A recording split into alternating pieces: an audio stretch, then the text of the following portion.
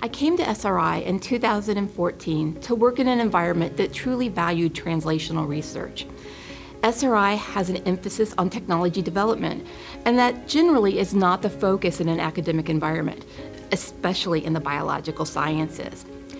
We have some extraordinary achievements in our history. SRI developed the first malarial drug.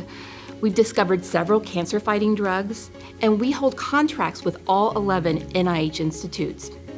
We have world-renowned research programs in sleep, addiction, and menopause, and we're developing advanced platforms to resolve bottlenecks in the therapeutic discovery process.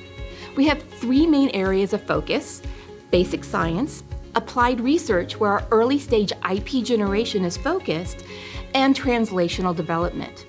But we're a unique blend between an academic and a biotech or biopharma environment.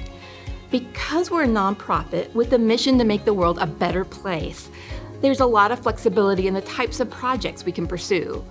We can do earlier stage research that may have higher impact without as much emphasis on the bottom line. And when we collaborate with pharmaceutical companies, it's truly a co-development process, sharing expertise and innovating together. Companies like to work with us because we're a nonprofit with a proven track record of impactful solutions, and because they know in the end we're not going to be competing with them in the marketplace. One of the things that's special about SRI is that we genuinely value creativity, new ways thinking about problems. We're looking for people who want to make a difference in the world, can see things from a different perspective, and can work ahead of the curve to solve problems. I am Kathlynn Brown, President of the Bioscience Division at SRI.